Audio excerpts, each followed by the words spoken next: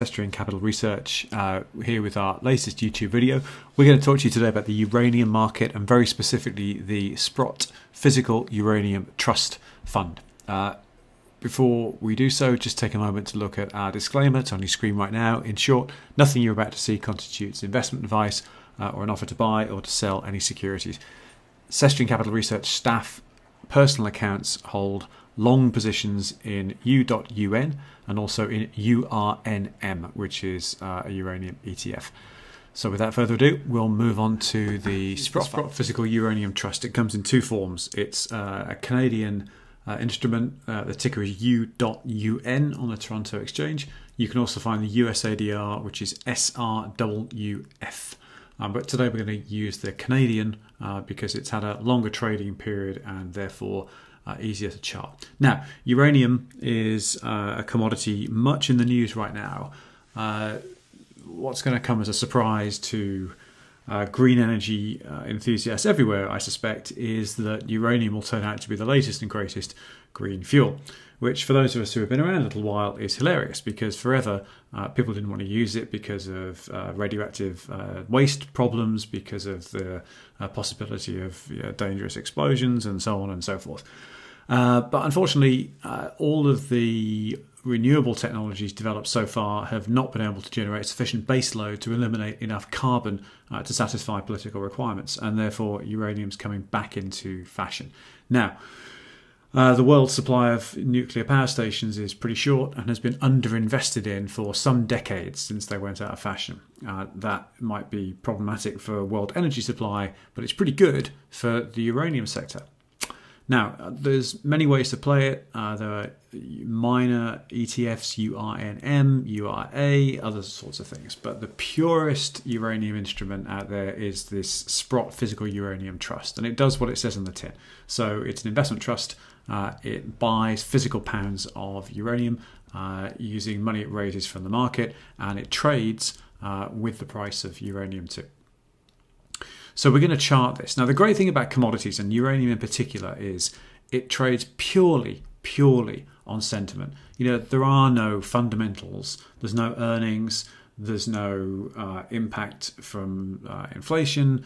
This is purely on sentiment, which means it trades purely to technicals. And in fact, our preferred method of Elliott waves and Fibonacci's works really well. So let's start at the 2020 lows, where every risk asset spooked out, and uranium was no exception. So let's start here and let's see what happened. Well, the first thing it did was it put in a move up that peaked middle of 2020 and then fell back towards the end of the year. So there we have our wave 1 and our wave 2, and we'll draw the waves in a moment and you'll see where we're going with this. In short, we think that the sector is going to make a run for some highs, but we want to show you how it's going to get there. Okay, next we put in a wave 3. So how you measure that is you go from the bottom of wave 1 to the top of wave 1, restart at the bottom of wave 2, and there's our wave 3 there. And then finally, we put in a wave 4 and a wave 5 higher. And if we can just draw those in now. Here we go. So there's your 1. 2, which you'll notice is right around the 618 retrace of 1. Classic wave 2, 3, and a 4, and a 5, like that. Now, as you'll know, if you've seen our stuff for a while, or if you follow other Elliott wave analysis, 5 waves up altogether makes a larger degree wave 1. So let's just label that one up there, right there. All these boxes on the side you see here we'll come to in a moment. So from the April March lows, I should say, in 2020 to the April 22 highs, we have a single larger degree wave 1 up. Pretty big move from 6 Canadian dollars a share up to just over 20. So pretty big move.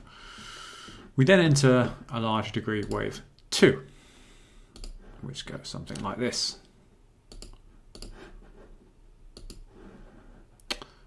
From that April peak this year, we get down to a July trough, and that was a pretty substantial retracement of that wave 1 up. you can see that it troughed near to the 0.618 retrace of this wave 1 up, which again is a fairly standard wave 2 retracement. So we can call that a larger degree wave 2. Now, you'll know what comes next, which is if this pattern holds true, we get a larger degree wave 3, and that's where things get interesting and why we think this is a pretty exciting place to be right now. So let's look at what a wave 3 might do. Well, wave 3s, what do? They go up. Let's just make that a dotted line as it's in progress. A wave 3 can end in a number of places. The minimum it should get to is just above this prior wave 1 high. And so that would put uranium in the $20 range. And so we've called this a chicken bull target of, let's say, $20, okay? But really, waves 3 can go a lot further. It's very common to see them extend to the 100% extension of that wave 1. If that sounds fancy and complicated, it isn't. You just take the share price movement in the wave 1 and then add it, multiply it by 100%, in this case multiply it by 1, and then add it to the wave 2 low. So that's just, that there is just the length of the wave 1 placed at the wave 2 low. And that gets us, we've called it a reasonable bull target of $26. And because this is such an emotive area where governments are now starting to announce new nuclear contracts, where the world is starting to wake up to the fact that this might be the next green energy source, it's quite possible that we put in a standard wave 1. Nothing super bullish, nothing super exciting, but peaking at the 1.618 extension of wave 1 for this standard wave 3, sorry. And so we might see $35 here, and we've called that the crazy rodeo bull target. But it's not crazy. That would just be a regular wave 3 up. Yeah, nothing particularly unusual there. And so we think that uranium in this Sprott physical uranium trust form is a pretty interesting place to be. We hold stock in this in staff personal accounts for disclosure. We own long positions in this, and it's a pretty volatile instrument, as you can see. And this chart comes from our Growth Investor Pro service, which we'll post a link to in the comments below this video. And in that service, we highlight ways to accumulate stocks for the long term. So in this one, we'd said it's a good idea, we think, to accumulate in between around $11 and around 15 Canadian, I should say. And if it goes much below 11, that's probably a good place to have a stop zone, a stop loss, because probably something has gone wrong with the market or with the stock at that point. We think that over this sort of 14, 15 level, we're in what we think of as the markup zone, where the market sort of catches up to the idea and newcomers into the market can bid the price of this thing up. And if you've been buying in this accumulate zone, then you should have been able to spend time building a nice position and now let other people make you money. Markup, because the position in your account, if it goes this way, will be getting marked up in value, but you won't be doing anything about it because you will have finished accumulating down here. So we still think that this is a viable opportunity to buy at this level, so certainly after last week's pullback. But this is the zone we've been highlighting for some months now in our Growth Investor Pro service. So we think the stock, if it trades true to pattern, again, nothing unusual here, just a regular wave and Fibonacci pattern, can reach 20 without too much stress in the chart. 26 would be quite common, 100% extension, and 35 is absolutely plausible, based purely on the Elliott wave and Fibonacci method, which works really, really well for stocks that trade purely with sentiment. It works very, very well for crypto as well, and we'll come to that in a future video. So that's all we have for you today. We'll post links to some more of our free work in the comments below this. If you like the video, please hit like and please subscribe to this channel. Everything on this channel is free, always free, and tell all your friends and colleagues about it if you've liked the work here. Thanks a lot, and we'll see you market. We subscribe to Uranium Insider newsletter. It's on your screen right now, and if you look in the comments field below this video, you'll see a link to their site right in the comments there. You can go straight through to there.